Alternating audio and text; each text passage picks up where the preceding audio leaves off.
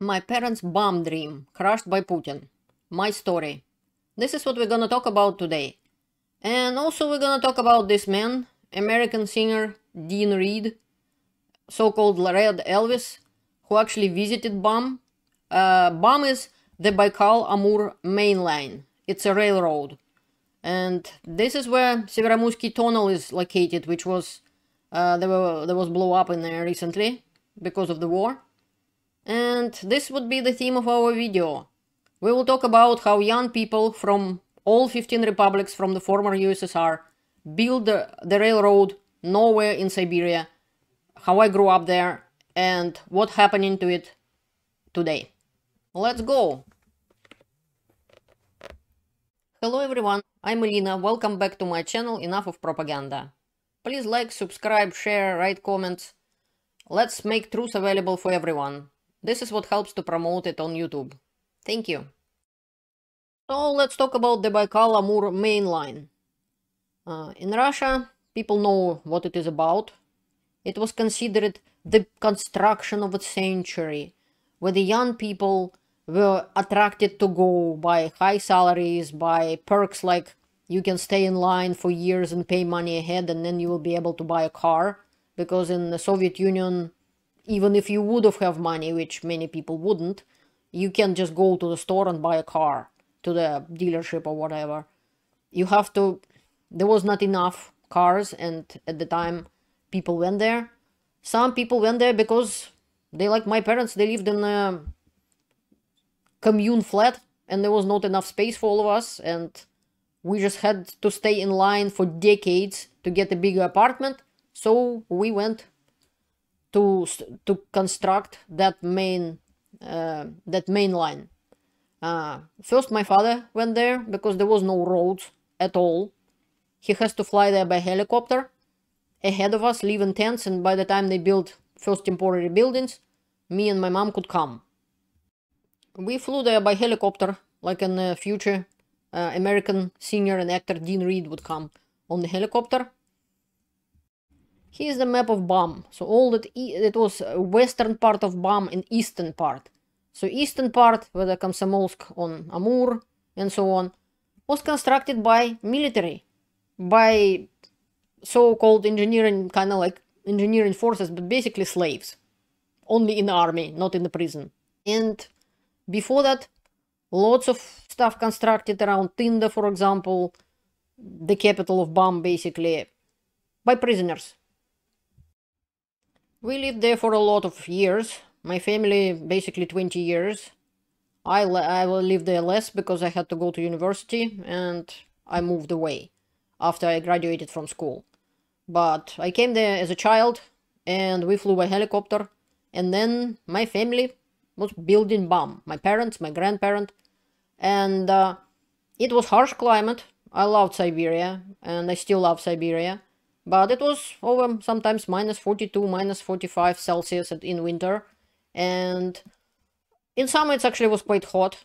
It was kind of sharp continental climate, but it was harsh environment, and not everybody likes to live there. My poor mom, for example, preferred to live in a flat at the Black Sea coast, and sometimes she was saying, if I would have been a criminal who killed somebody, and I would have been charged to go to jail and to Siberia, now, since 15 years passed here, I would have been released. But now, since I'm not a criminal, and I'm here voluntarily, basically she was meaning, I have to live here still, longer. Then criminal who would have murdered somebody would be released by now, and be free. And I'm still in Siberia. Eventually, by the end of the stay in Siberia, she learned to like it, I guess. As Russian is saying sometimes, you can get used to even a noose on your neck if you have it long enough. I guess that's what it was. So, and every 2 years we had free tickets and we hop on the train and go all across Russia to the European part of Russia, to the Black Sea coast, to our apartment. Stay there for paid vacation for 2 months and then go back. What my teachers in Soviet school failed to tell me that apparently the construction of BAM wasn't started in 1974 when my parents came, well, my father came. and a year later only me and my mom could come, and we had to be approved by the chiefs of his company that we can come. And my family still keeping as a keepsake the telegram which we received that we allowed to come to see my father and my mom's husband. And that's how it all was. But my teachers failed to tell that BAM didn't start in 1974. It started in 1937, during Stalin time, when he sent prisoners to build that railroad.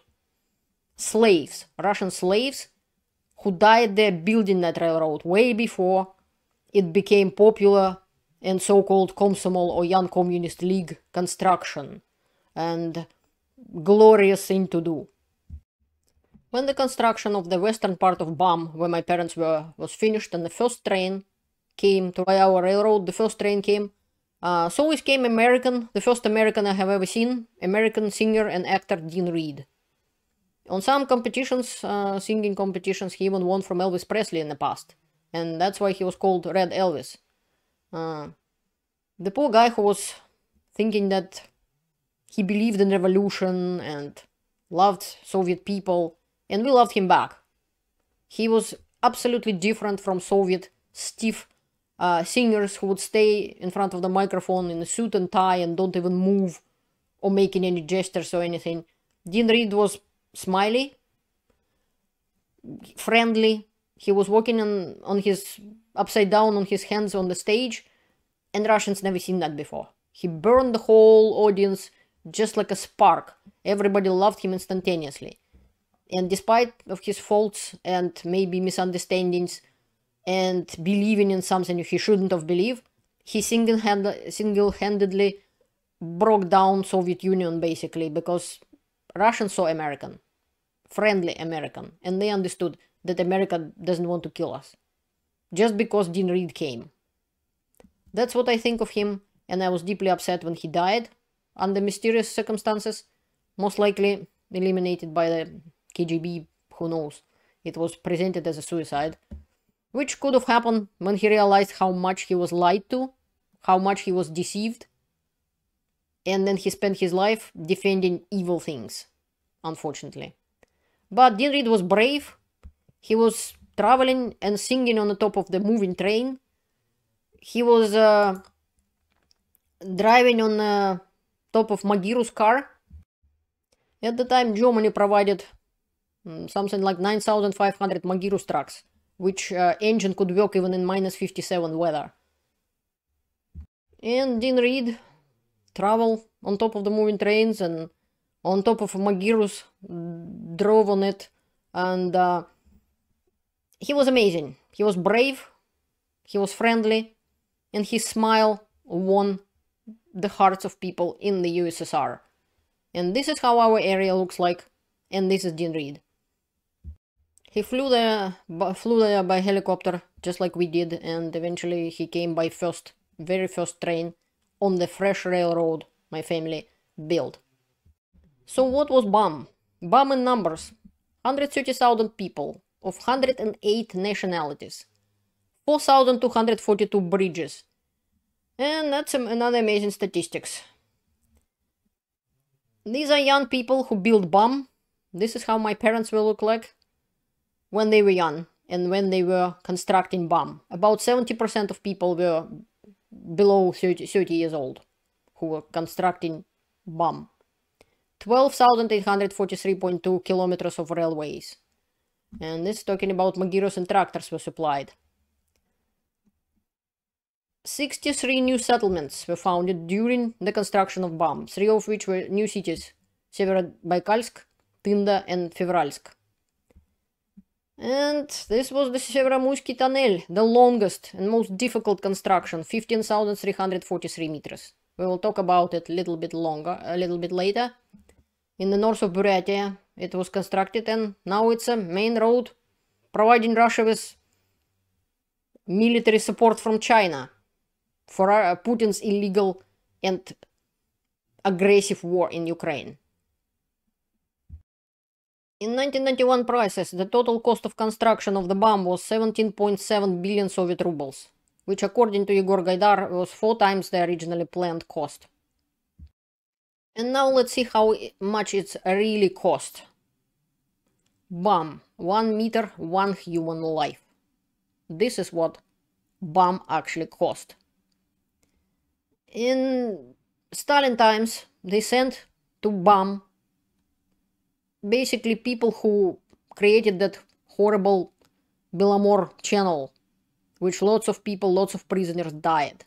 The whole point of Stalin Gulag was apparently not just get rid of people who maybe disagree with Stalin or anything. No, it was to build things, to use slave labor of the prisoners to construct things, because USSR wasn't efficient, wasn't prosperous.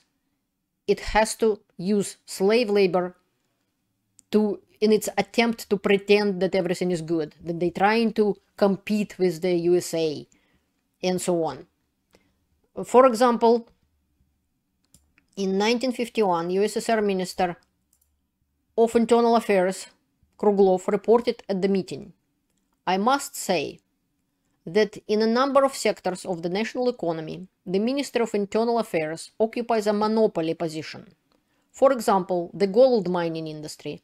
It's all concentrated in our country, in our Ministry of Foreign Affairs.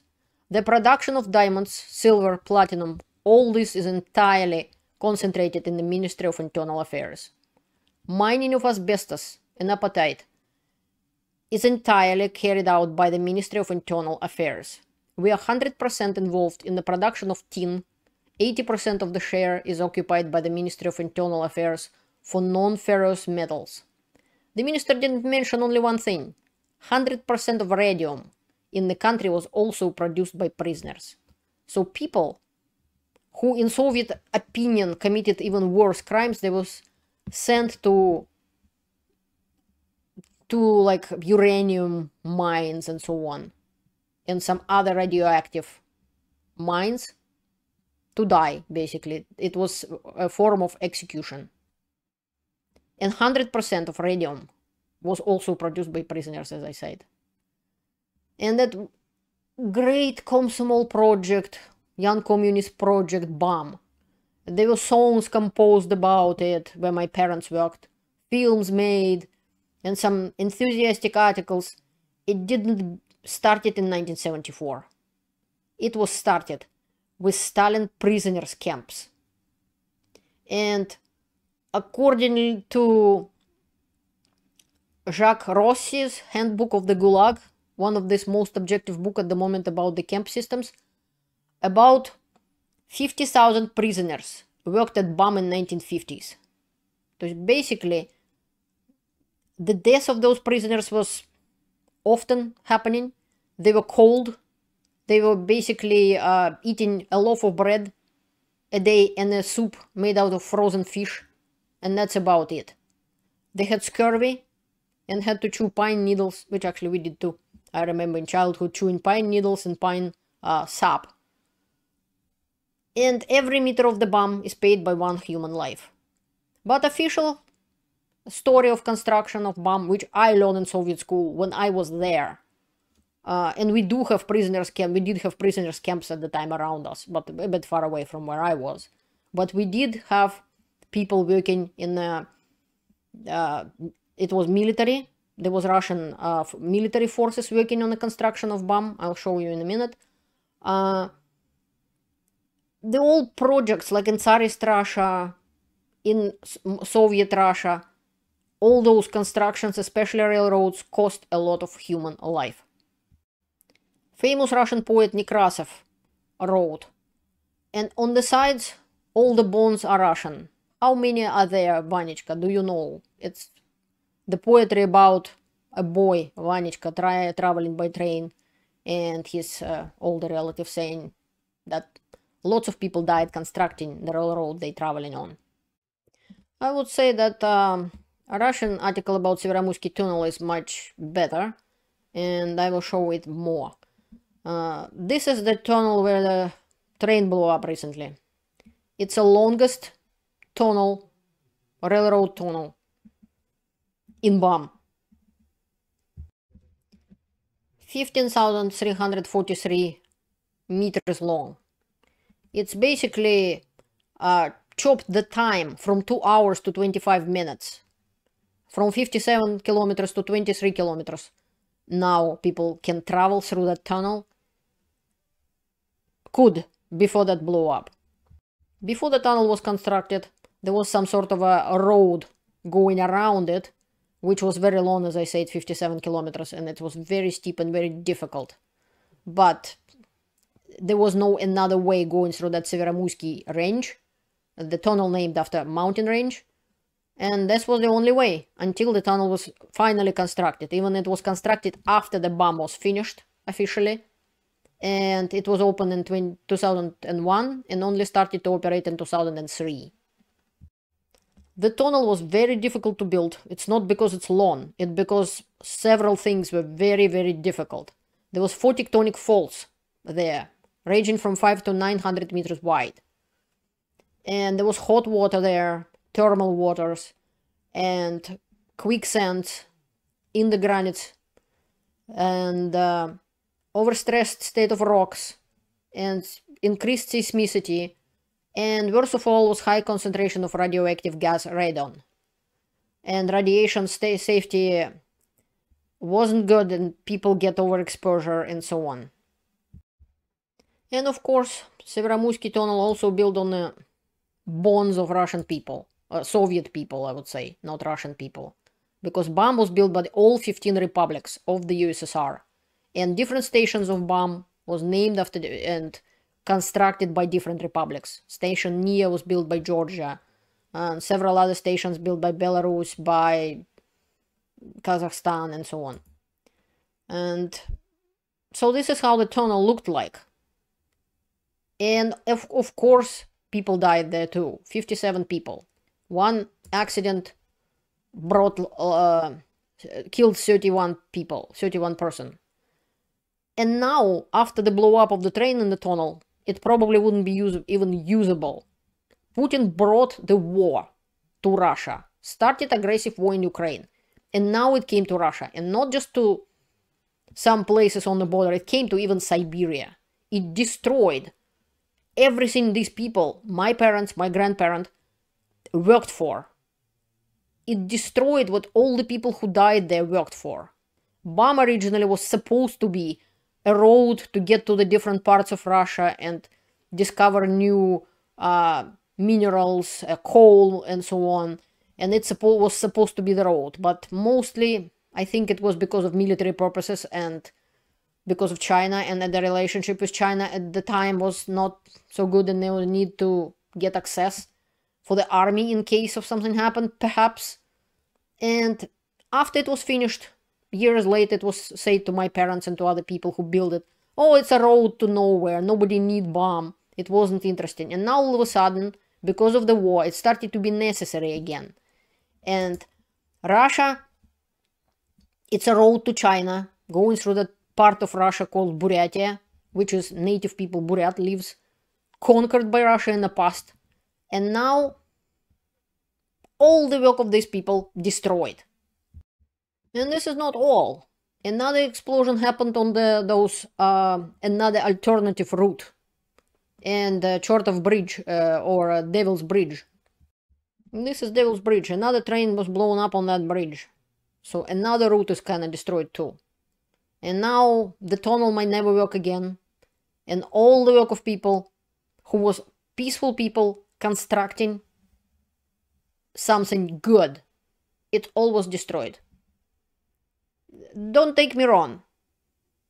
The most important part is that Ukrainian people are dying, killed by Putin in his aggressive war. They have nothing to do with any of this. And they were constructing bomb as well as everybody else from the USSR.